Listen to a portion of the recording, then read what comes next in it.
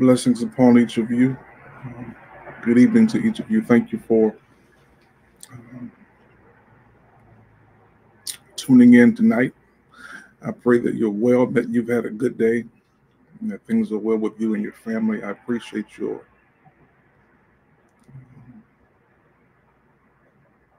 presence tonight. Good evening, uh, Miss Finister. Good evening. Good evening. Good evening.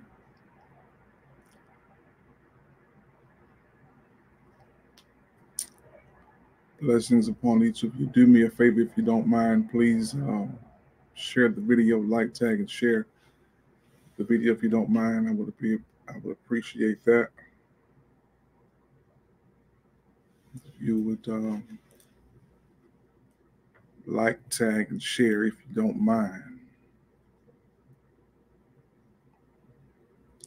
I pray that each of you have had a great day, a good day. And if not, hang in there. Uh, Good evening. Good evening. Good evening.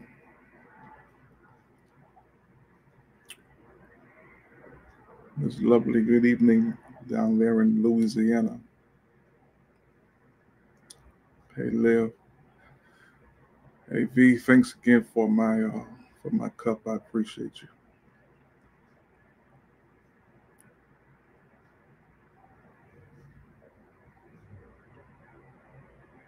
Please hit the share button if you don't mind. Please hit the share button if you don't mind. I would appreciate that if you don't mind.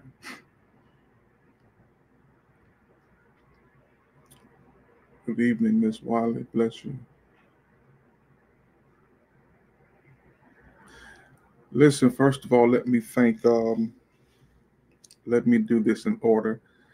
Uh, Let me thank um, the participants of When Men Worship.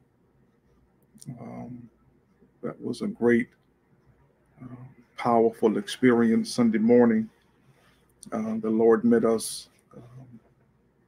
Well, He didn't meet us, but He manifested Himself through His power and through His Spirit um, in that room. Um, thank our musicians and Cedric Ballard and the men who sung behind him, sung with him. Thank Erica for putting that team of singers and musicians together. It was a great, great day. Thank all of them, uh, you who invited the males in your life and those who showed up. And it was a great, great morning. And let me thank the entire fellowship staff, team, and membership for glorious and momentous installation service this past Sunday. Uh, thank my friend and brother, Dr. Marvin Ellis Wiley, for a timely message. And let me again publicly thank all of the participants who uh, graced us with their presence on the program, and to those family, friends, and guests who thought it not robbery to join us Sunday afternoon. I am grateful for every well wish, every prayer, every text, every gift and word of encouragement from all of you. So, from my family to yours, thank you so much for your kindness. It was a great day, great, great day. Have y'all pushed the share button yet? I need at least 20 of you to hit the share button if you don't mind. I think tonight's message is worthy of sharing.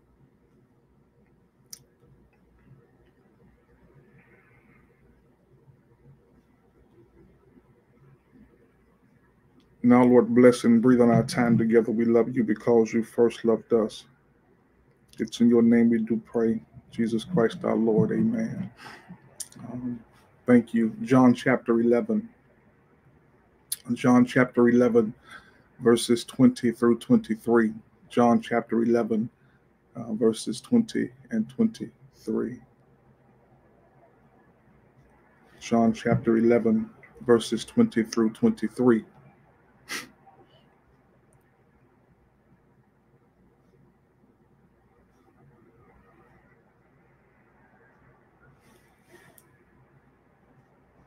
When Martha heard that Jesus was coming, she went and met him while Mary stayed at home. Martha said to Jesus, Lord, if you would have been here, my brother would not have died. But even now, I know that God will give you whatever you ask him. And Jesus said to her, your brother will rise again. This is the word of God for the people of God. Thanks be unto God. I want to talk about tonight surviving holiday grief. Surviving holiday grief.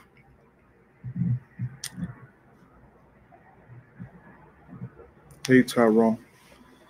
Just to bless you, buddy. Hey, Linda. Thank you for sharing. Surviving holiday grief.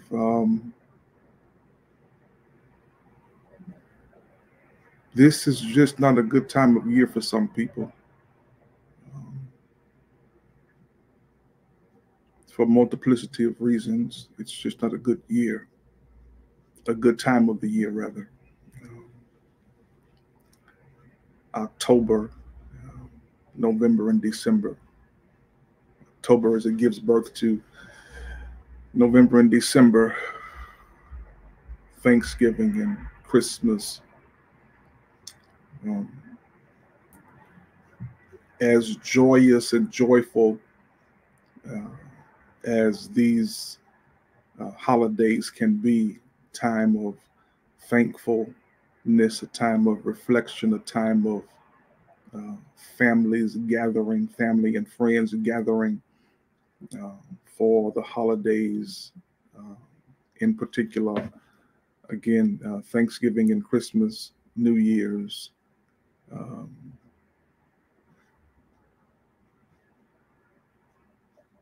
I think it was the writer of that Christmas carol who said it's the happiest time of the year. And that's true for some people, but for some people, it's a miserable time of the year.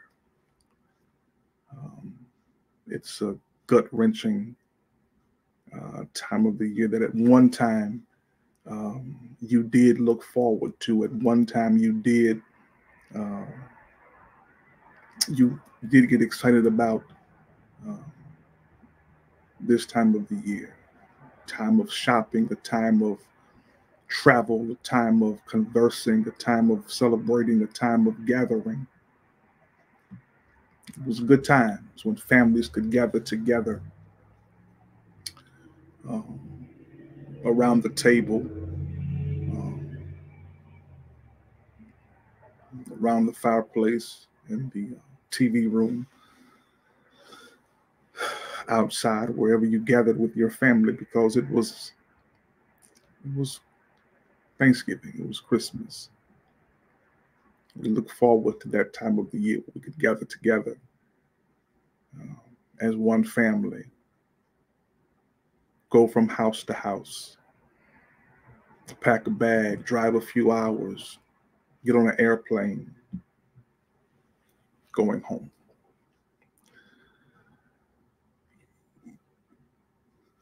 But as I often say, life happens to all of us.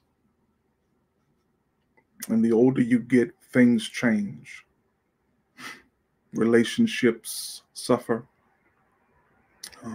People fall out. Divorce happens. Distance occurs, mental and physical. Most of all, the death and demise of people that we love, those who were the glue to our family, those who held us down. In the words of Dr. Ralph Douglas West, they are now a blessed memory. And you just don't have it. You don't really look forward um, to this time of the year anymore. And let me say this to you as we enter into this lesson. There are no rules for surviving holiday grief. Um, Sometimes you have to do what you have to do, and the best way you can, just to make it, just to survive. I'm not trying to be uh, melancholy and somber, uh, but uh, I do know that this is real life, and and people are real, and people have real issues and real emotions and real battles. I don't really care how much they try to pretend that all is well and laugh and smile and give you that I'm okay, I'm doing the best I can, all is well. This is a hell of a time for some people. It's a rough time. That time where you have to literally make yourself get up, or you just become a recluse uh, because that one particular person, be it mom, dad, sister, spouse, child, best friend, is no longer uh, with you, and relationships that once were are no more. Um, Suffering financially in the pandemic, trying to do the best you can to put food on the table, buy a few gifts for the children, uh, and still uh, pay the bills because January is coming. And so again, in the words of the uh, Christmas Carol uh, composer, it is the happiest time of the year. That's not everybody's story. For some people, it's a heart-wrenching, emotional time where you just really wish you could close your eyes and blink it away. You really just wish you could just wake up and it's just gone. You know, you're not trying to. Um, you're you're not trying to uh, uh, bring grief and spirit of downness to your family. So you just think you should just stay to yourself, and you just want to lay down and cry and not get dressed and drink your troubles away, or just play sad music all day and all night. Dark room, cold, and you're already depressed, and listening to that music gonna make you worse. And but I mean, again, there are no rules to that. You have to do the best with what you have to get through it. um and I was thinking about this, and just a passage of scripture that I've taught before, but I found some principles, hopefully, that will help um, some of us, some of you, get through this season, uh, because grief is real, and grief is like living two lives. Um, Grief is like living two lives. One, you pretend that everything is all right, and the other is where your heart silently screams in pain. Um, Grief is like living two lives. One where you pretend that everything is all right, all is well, I'm okay, I'm good. You flash that smile, and the other part of you, the other you, is where your heart silently screams in pain. And the tears just fall, and sometimes they fall when you least expect them to fall.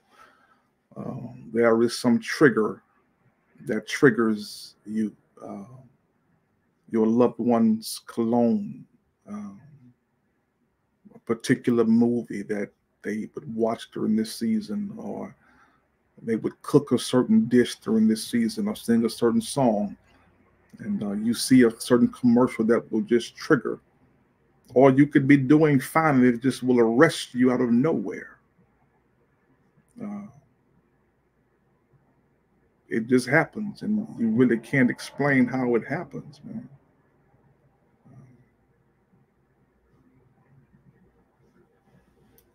It, it, it I'm not trying to be funny when I say this, or disrespectful, but not that I have them, but I've been around some folk who do. It's like a hot flash. It just shows up, you know. You fine, and you just get hot all of a sudden. It's just rough on you for a few seconds or a few minutes. It's the way grief is, and I want you to know that it's okay not to be okay, and it's really okay not to look forward to these days, and it's okay uh, to feel the way you feel, and uh, stop putting uh, pressure on yourself, whereby you say something like, why am I still going through this? I thought I'd be better by now. And you really feel bad because you don't want to be a damper to the rest of the family and the rest of the friends. And so you wrestle with your mortality, you wrestle with your own mentality because you think you should be better by now. And then there are those who are insensitive in your sphere who suggest to you and tell you that you should be better now, and they wonder why you aren't better now, or why are you still in the funk. It's been a couple of years. It's been 2 years, 5 years. It's been 10 years. Why are you still acting like this? And honestly, you can't explain that. It's just you. It's where you are. It's your reality. And again, don't allow anyone to um, rush your grief or tell you how to grieve, because people handle grief and disappointment and um, uh, death and sadness and sorrow in their own ways. And so again, tonight I wanted to just drop a few things that hopefully that will help you or someone you know to survive one more year uh, in this battle of surviving holiday grief. Lazarus is dead. Um, he's been dead for 4 days.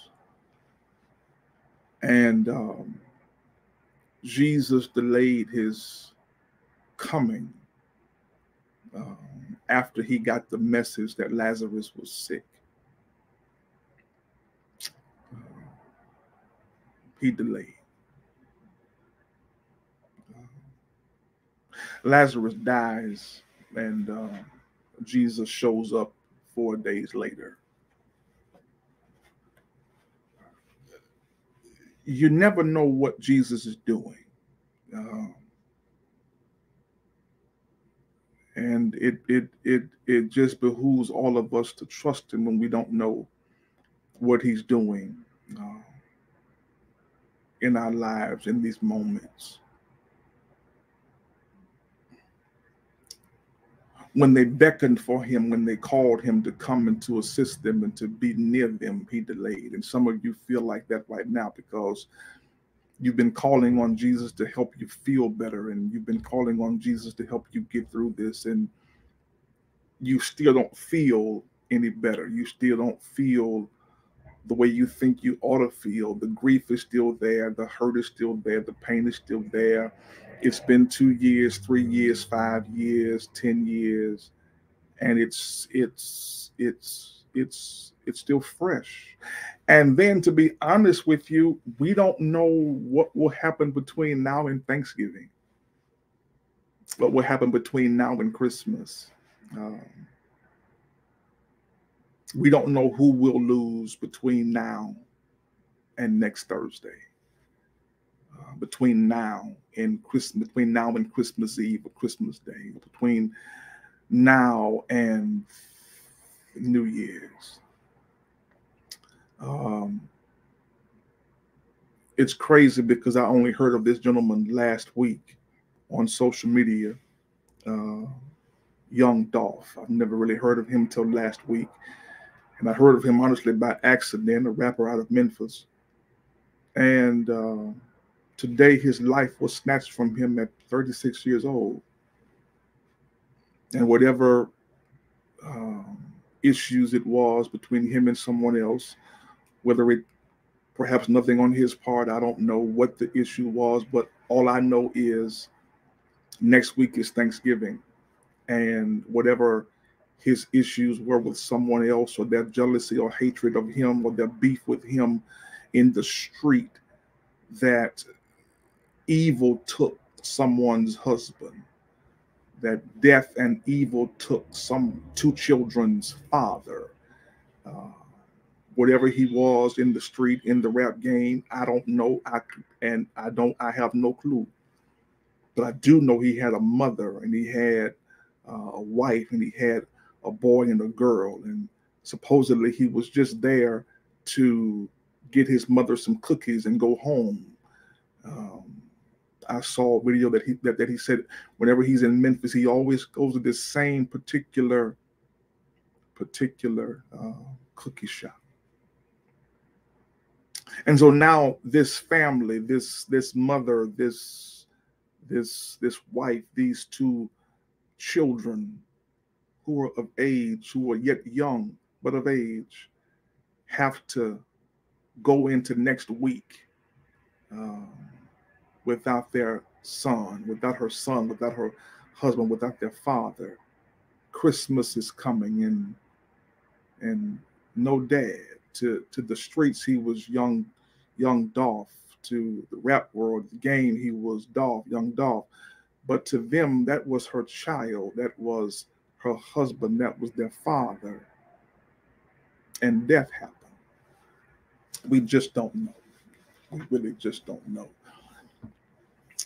Lazarus is dead, and he's been dead for days. And I'm pretty sure that in their affinity for him, him being Jesus, I'm sure they're bothered, and the text will suggest to you that they are bothered, because they sent word in time, and Jesus delayed. He's dead now. And what is so bothersome about this is because when Jesus would come into Bethany, it is in their house, the house of Mary, Martha, and their brother Lazarus, is where he would reside, where he would rest, where he would sleep, where he would eat, to prepare for what was next for him. He's dead. And they prayed. And unfortunately, sometimes when you seek Jesus, even in seeking Jesus, it is his will that those whom we are seeking him on their behalf, they expire, they die.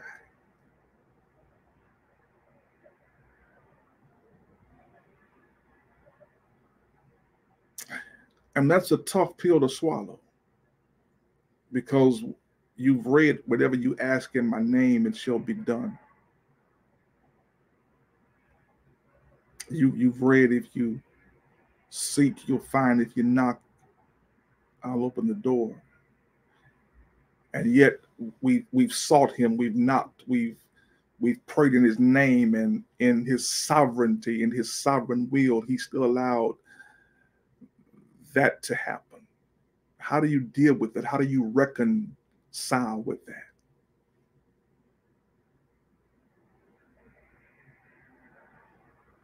How do you deal with, you ask Jesus to allow your loved one to live? You you you sought him in time. You prayed, you fasted, you lamented before him, and he still allowed your loved one to die. That's a tough pill to swallow. Lazarus is dead. And Jesus finally shows up. And we pick up this story in verse number 20. When Martha heard that Jesus was coming, she went and met him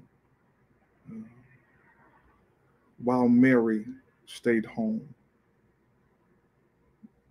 Martha said to Jesus, Lord, if you had been here, my brother would not have died.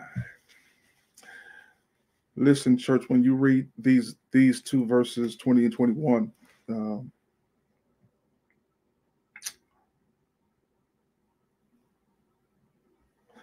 grief looks for someone to blame. Yeah. Grief looks for someone to blame. She said to him, if you would have been here, he's only dead because you didn't show up. He's only dead because you didn't come through. He's only dead because you didn't answer my prayer. That's what Martha said to Jesus. If you would have been here, my brother would not have died. Grief always looks for someone to blame. And some of you have put too much weight on yourself because you have blamed yourself for someone else's death. If I would have gotten there in time, what really could you have done? If Jesus says today is that day. If I would have made her go to the doctor, if I would have just convinced him not to drink anymore, or not to do this or to that, and you're blaming yourself for a grown person's decisions. That's too much weight, too much responsibility that you're putting on yourself.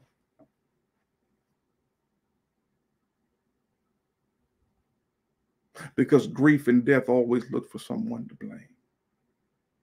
Be it the doctor who perhaps you say didn't do enough. Be it yourself who said, perhaps I didn't do enough, I didn't talk to them enough, or I didn't get to call 911 quick enough, or I didn't, perform CPR as aggressive as I should have. Whatever the case may be, because grief always looks for an answer. Why them? Why now? What if? Why didn't I? Why didn't she? Only if they had. And now you're just in an abyss of darkness in your head. That's why you can't eat, you can't sleep. That's why you're up and down, and you're moody, and you are sobbing, because you're trying to find someone to blame, and you can't blame anyone, because guess what? It is appointed. Yeah.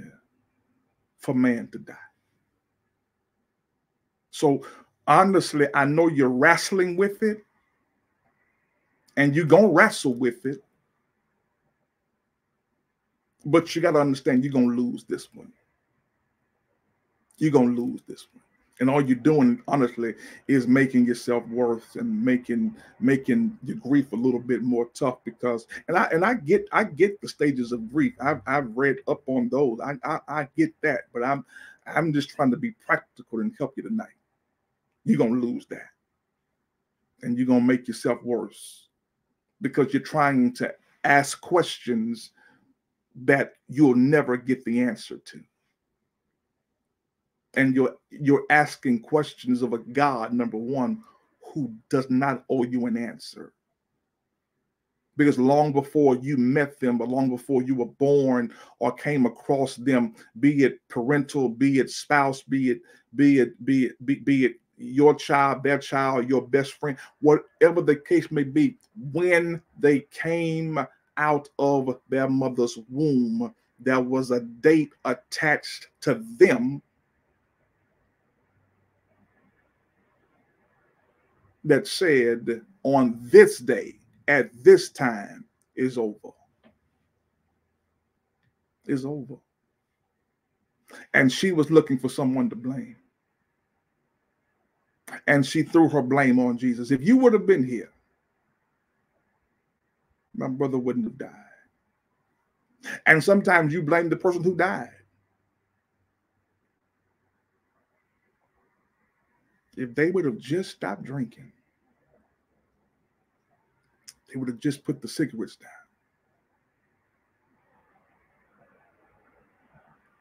If they just wouldn't have got behind the wheel of the car. Listen, folks, here is the reality. There is a scene in all of our lives that has already been orchestrated on how we will leave this world. And there is nothing any of us can do to change that. I'm trying to help us all tonight. That there is a scene that is already predestined, written out, scripted out in the mind of God, in the future, in this sphere. Be it car wreck, be it cancer, be it heart attack, be it stroke, be it aneurysm, be it dying quietly, peacefully in our sleep. And no one can change that script. You don't have that much clout with God where you can change that script. Even though God added years to Hezekiah's life, there still came a scene and a time and a day where those 15 years ran out.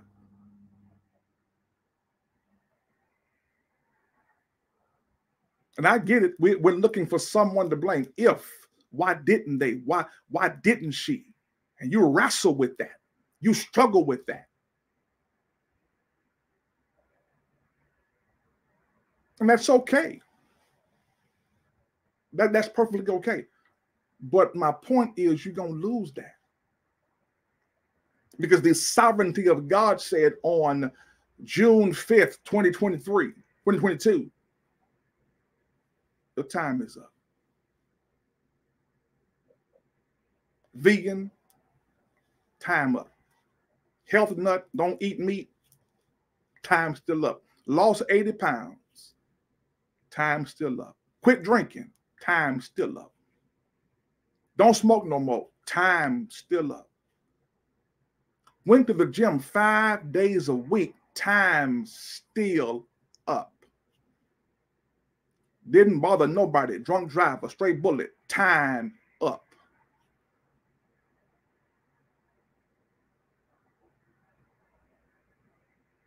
And they're trying to blame someone or something to try to make sense of, I prayed and they still died. Dear heart, unless you are caught up in the resurrection, all of us And I really wish y'all stopped saying that at people's funerals. Please stop saying that. All of us got to pass this way. No, everybody ain't going to pass this way. That irritates me. That bothers me. It shows people that the preacher, the pastor, or the people don't read the Bible. No, everybody won't die. There will be some who will be caught up in the air when Jesus returns. That's just my little pet peeve, because I just hear that foolishness too much. We all got to pass this way. No, we don't. Some will, some won't. Anyway, I digress. Grief makes you look for someone to blame. And until you reconcile the sovereignty of God, you will keep going around in this circle. You'll keep being bitter and angry because they did this or they didn't do that.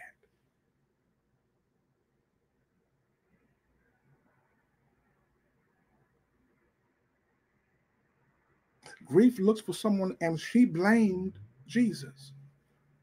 If you would have been here, he wouldn't have died.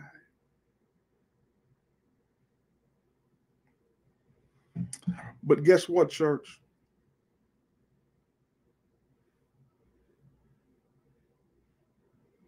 In verse 20, the text says, when Martha heard that Jesus was coming, she went and she met him, while Mary stayed at home.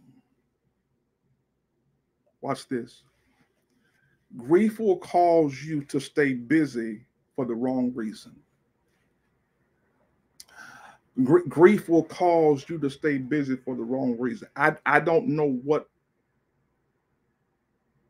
Mary was doing at the house. I don't know if she was cooking, cleaning. I don't know if she was washing clothes, folding clothes. I don't know if she was dusting, spraying. I don't know what she was doing, but I know she was at the house. She was doing something. You know why? Because some people think that if they occupy their time and their mind, that they don't have to deal with the reality of grief. But I told you that grief is like living two lives. One where you pretend that everything is all right, and the other is where your heart is screaming silently. Because you think if you can just stay busy enough, if you can just occupy your time, if you can just work enough hours, if you could hang out long enough, if you could just hang around family and friends to occupy your time. Listen, let me help you with something. There will come a time when no one will be around. There'll come a time when you will have nothing to do. There'll come a time when nobody will answer your phone or be able to hang out or go or take a trip with you. There will come a time where you're going to have to deal with this. Because guess what?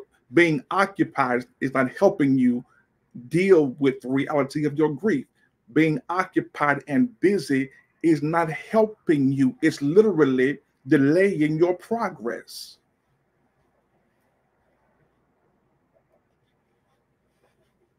Because you're staying busy because you don't want to deal with the reality of this is no longer. This relationship is dead. They aren't going to walk through the door. I won't be able to talk to them Christmas morning. And for some of you, this is your first Thanksgiving, without them. Your first Christmas without them.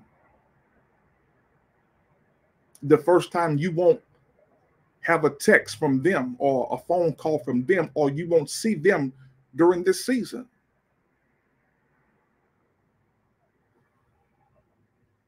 And it's back there, but you won't deal with it.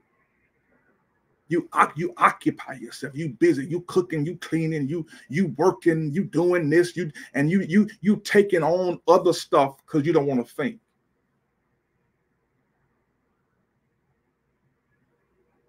But you're busy for the wrong reasons. You're preoccupied for the wrong reasons. And guess what? That will ultimately be detrimental for you. because you can never fix what you won't address.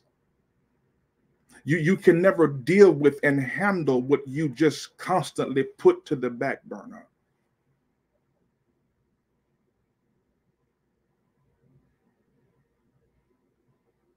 And I've lived my life like that in certain areas, and it was detrimental for me. Because all it does is build up pressure. And then one day you just gonna burst on the highway, in the nail shop, in the salon, at your desk, ironing, cooking. It's just gonna hit you like a ton of bricks. That's why people need your help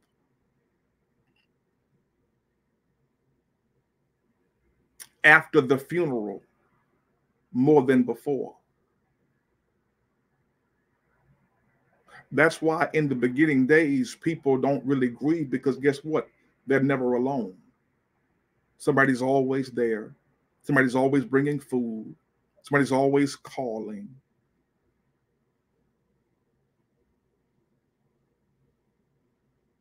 They won't leave you alone. They drive you here. They take you here. They take you there.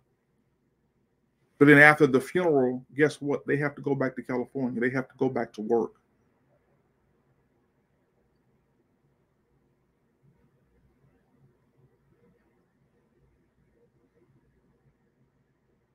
Perfect. And I'm not trying to be funny, but it's the perfect illustration. Murray Martin would appreciate this, of the Holman Street Church. He would appreciate this. That scene where James Evans dies, and the kids are upset because they've all cried, but Florida hasn't cried. And she's joking with James's co-workers, Bookman and everybody else, and J.J. Thelma and Michael. They're irritated. They're vexed because she's laughing and talking and telling those stories and preparing food, hosting guests in their apartment. She's occupying herself.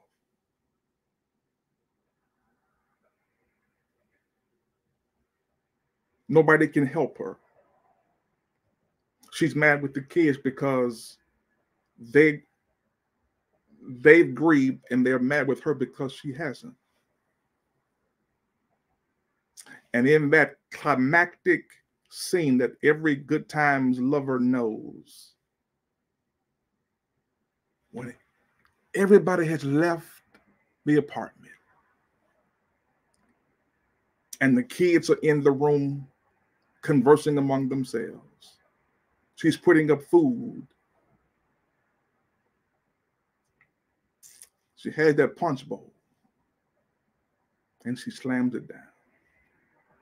And if you watch Good Times, you know what she says. Damn, damn, damn. And the kids run out and they hug her and she breaks. You know why? Because she had been busy trying to avoid this and that and occupy and tell stories and laugh, and which is all fine, because memories are like seeds. They blossom. You need memories. Laughing is good. Talking is good. But you got to also deal with your issues, with your struggles. And in that moment, the death and demise of James Evans Sr. hit her like a ton of bricks, and she lost it. Child of God, I don't care how busy you are and how much you try to occupy yourself, sooner or later, the death of your loved one, be it this year or last year, I don't care how busy you try to be, it's going to hit you like a ton of bricks. You're going to have to deal with that, or it's going to ultimately destroy you. You're going to have to deal with that, because if not, your blood pressure is going to be out of whack. You're going to stroke out. You're going to have a heart attack, because pressure will burst the pipe every time. I don't care how strong you think you are. You're going to have to deal with that.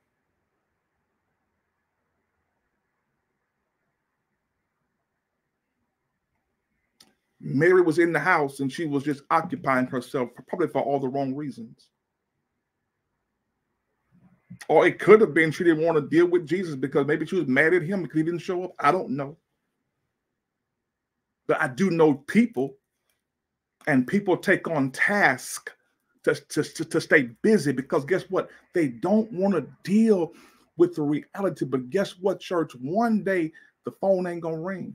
One day the text message ain't going to come. And one day there will be no knocks on the door bringing over soda, chicken, and cake. And folk have to go on with their lives. And you will be left alone in your house, in your desk, at your desk, in your car, in the park, in the mall, with your mind and your memories and the weight and the pressure. So how do you survive this?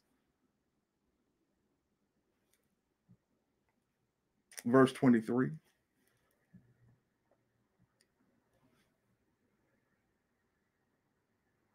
Well, yeah, verse 23. But proceeding, Mary says, but even now I know that God will give you whatever you ask him for. And then verse 23, and this is how you get through some of this, not all of it, but some of it. Jesus said to her, your brother will rise again. Know this, and I'm done. Grief includes a promise. Your brother will rise again. And then she says, yeah, I know in the general resurrection. And Jesus says, ma'am, I am the resurrection.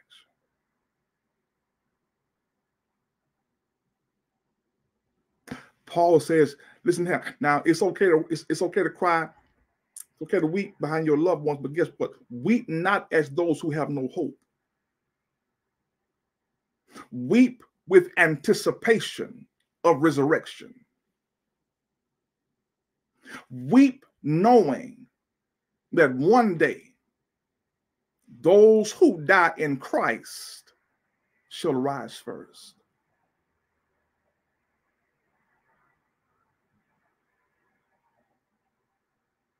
And that should shout you tonight that as much as you miss them, as much as your heart grieves for them,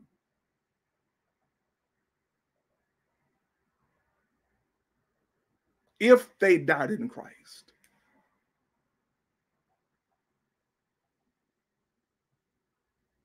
they'll rise again. Now, if they died lost outside of Christ, then you have much reason to be sad. You have much reason to grieve.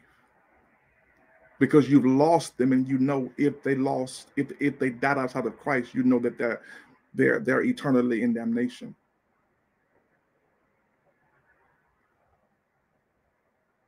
But if your loved one died in Jesus Christ, Jesus put a promise in the grief. Your brother will rise again. And let that help you tonight. Let that help you next week. Let that help you in December, knowing that as much as you hurt, as much as you're grieving, as much as you miss them, that Jesus gave you a promise. Your loved one will rise again. The dead in Christ shall rise first.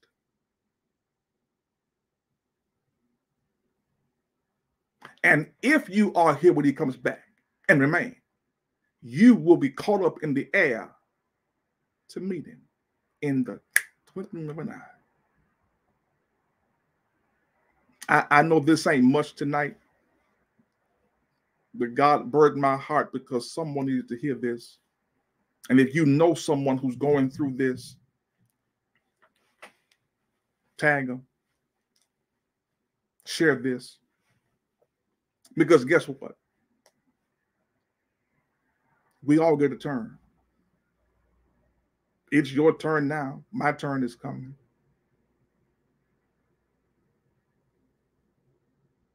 And then one day, somebody will grieve us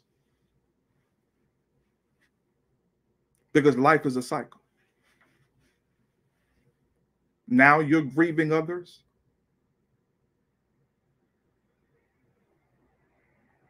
But one day,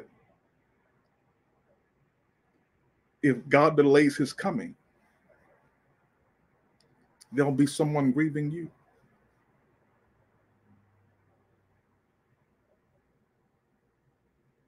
I pray you will help tonight. This wasn't a deep uh, lesson, just simple, hopefully informative information that will help us all deal with whatever area of grief that we're dealing with or will deal with by possible one day. This is the word of God for the people of God. Thanks be unto God. Blessings upon each of you. I pray again that you were blessed by this word tonight. Again, if you know someone, please share this with them. Inbox them, tag them, whatever you can do. Share it on your page. Yeah, share it on your page if you would be so inclined to do so. Tonight again, I want to offer Jesus Christ to you tonight. That if you are out of the ark of safety and you don't know Christ as Savior, we offer Christ to you as Lord and Savior. Uh, give yourself the best Christmas gift. Um, that is salvation through Jesus Christ. If you're unchurched, we would love for you to be a part of the Fellowship Church of Texas. Go to our website, it's on the screen, and fill out the information, the connect card, the information, and we'll gladly lead you to Christ. We'll gladly receive you into our family. We can teach, preach, and grow and love on you as a family. You can also give tonight. You can give tonight, or if this word has blessed you, you can sow a seed tonight to the Fellowship Church of Texas. You can partner with us, even if you aren't a member. If you just feel led to give tonight, we would be blessed of God if you would do so. If you desire to bless the pastor, there is my Cash App on the screen as well. Again, thank you so much for your time tonight. Thank you for your gifts.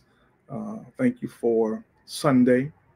As a matter of fact, I'm wearing a watch. My church knows that I love watches, man. And I'm a watch guy.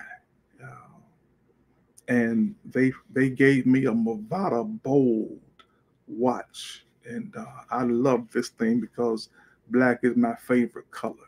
And so I want to thank them for being so kind on that note as well. Thank you also for blessing Nikki with her gifts as well. She's very appreciative of that. Again, I look forward to seeing you on Sunday. Uh, Sunday will be our Thanksgiving worship. I don't like holiday church, so we're not bothering y'all on Thursday. Y'all should be washing y'all greens and cutting up y'all sweet potatoes for your candy yams and shucking peas or something like that Thursday morning. So we're not going to bother you for church Thursday morning. You should be cooking, with the house smelling like turkey wings and uh, white diamond or something like that. So come to church Sunday. Yeah, we're gonna be thankful together Sunday as a family Sunday, and let you travel, enjoy your family, and lay on the couch. Yeah, that's what I'm gonna do Thursday. Lay on the couch. Yeah, watch TV. Yeah, so Sunday, come hang out with us. 4411 Leffingwell, 8 o'clock in the morning. By 9:15, 9:30, we'll be out the way. All right. The Lord bless you and keep you. The Lord make his face to shine upon you and be gracious unto you, and may he give you peace. I bless your homes. I bless your families. I bless your health and your wealth. My friends, if you're having a hard time, press on, pray on, knowing this one thing: trouble don't last always. In the name of Yeshua HaMashiach, Jesus the Christ, we do pray. Amen. Have a good night.